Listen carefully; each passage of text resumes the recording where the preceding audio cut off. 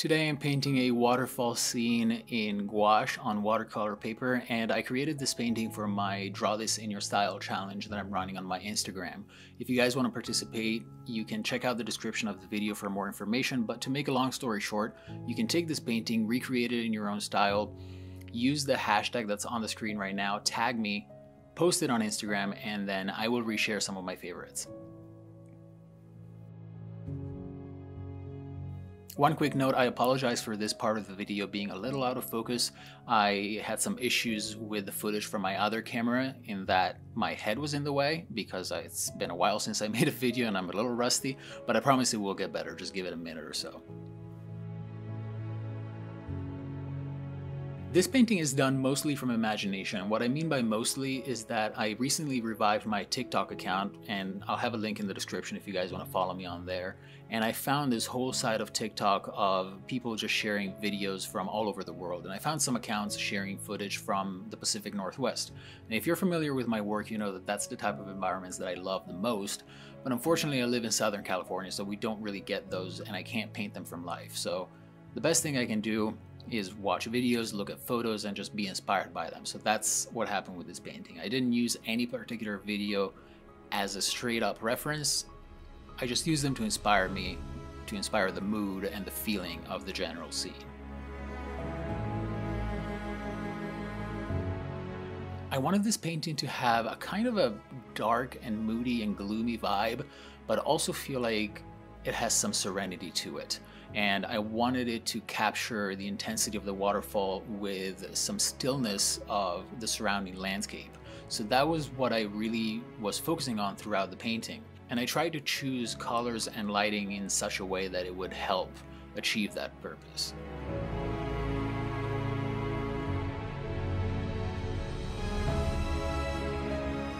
I usually start paintings with a fairly messy, watered down layer of color just to block in the major masses. In this case, I went straight to more opaque paint. I worked with it more like I would with oils.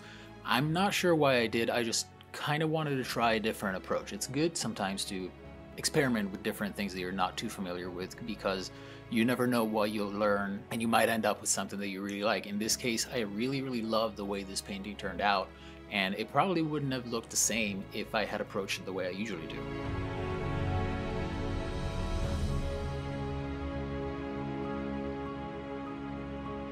I already knew that my main focal point was going to be that waterfall in the middle. I'm not touching it yet because it's going to be very light in value, so I want to put down the darker colors in the scene first, because depending on the value and intensity of those colors, the color of the waterfall will be affected differently.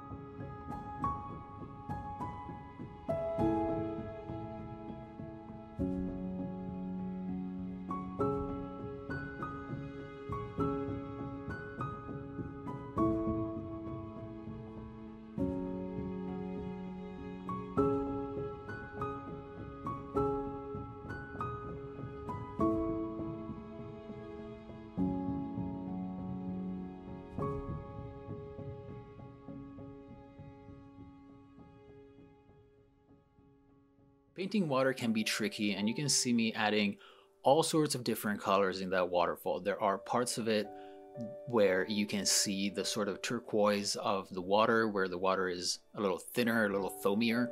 There are parts of it where it's just straight up mist and foam, and there are parts of it that are a little brown, maybe where some mud or some dirt is being mixed in with the water. So you have to really be conscious of how water is behaving and why. One thing that I like to do is imagining what's beneath the water and how it's affecting the surface. For example, if the water is running on top of some rocks or it's dipping into a crevice or something, the water on the surface will behave differently. There will be foam, or it'll get darker or lighter. And the same goes for how the water reflects parts of the scene. Rocks will reflect on the water, grass will reflect on the water, the sky will reflect on the water. So my best advice if you struggle with painting water is to start by looking at water, look at videos of water, look at paintings of water, even better, so you can see how other artists approach painting water, and then learn from that so that you can have an easier time painting from imagination. Don't jump straight into painting it from imagination, because you will probably fail. I did a decent amount of studies of water from photos and from master paintings before I felt even remotely comfortable painting it from imagination.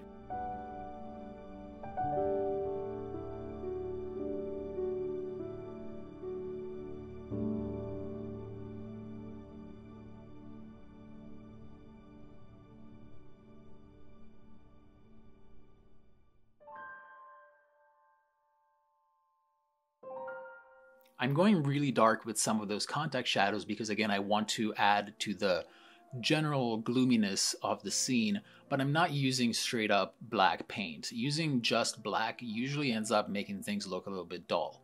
What I'm doing is I started with a mix of ultramarine blue and burnt sienna, I believe. It could have been alizarin crimson. And then I added a little bit of black here and there if I needed that mixture to be a little darker. But doing that will give you some color even in the darkest darks, and that will make the painting feel more alive. And the same goes for highlights, by the way. None of the white highlights in this scene are actually fully white. Even the foamy dry brush on the waterfall is white mixed in with a little turquoise here and there and a little yellow here and there. I think I used Naples yellow mixed in with it.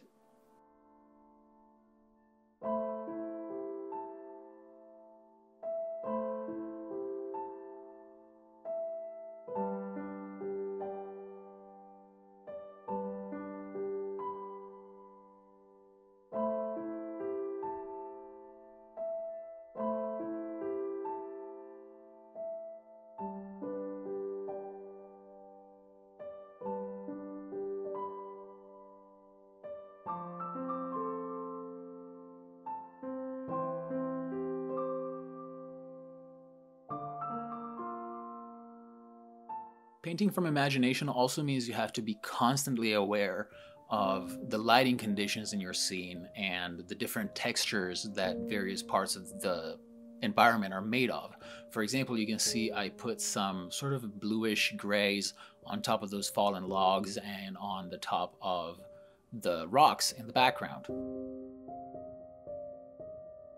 The reason for that is because I know that the scene is overall very humid and very wet. You know, it's right next to a waterfall. It looks like it just stopped raining or it's just about to start raining. So it's a very humid environment.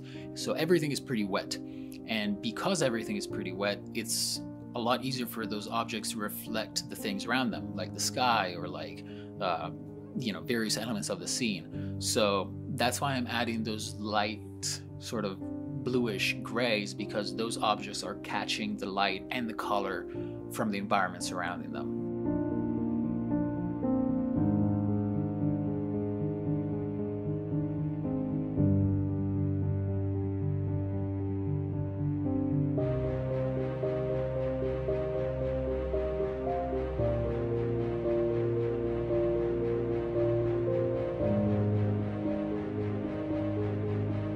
Another thing I was conscious of throughout the process was creating a composition that helped direct the viewer's eye towards the center of the scene, towards my focal point.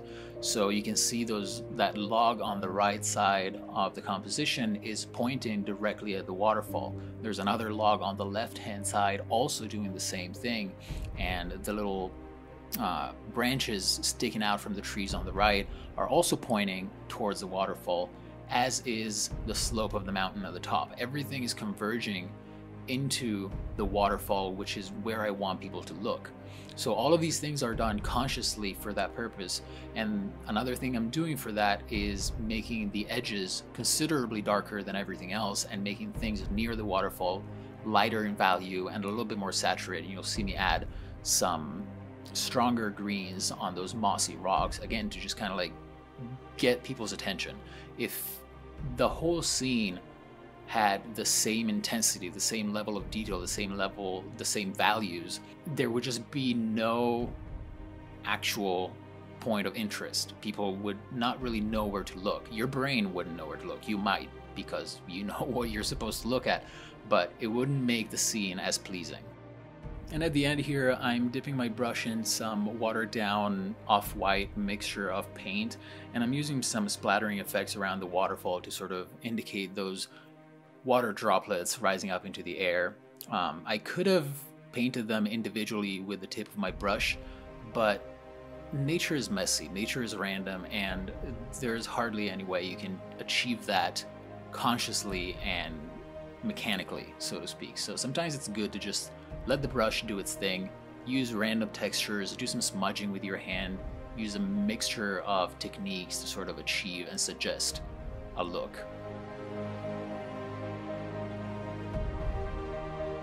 And as you can see when you look at it up close, it's still kind of a messy bunch of random shapes and strokes. It's not fine detail except for little select areas of the painting, but when you look at it from a distance, it reads, it looks fine, and it conveys the mood that I was going for. So as far as I'm concerned, I'm happy with the result that I got. As I said before, you can enter my Draw This in Your Style challenge. Check the description for more information. And if you enjoyed the video, please leave a like, subscribe, tell your friends, and I will see you in the next one.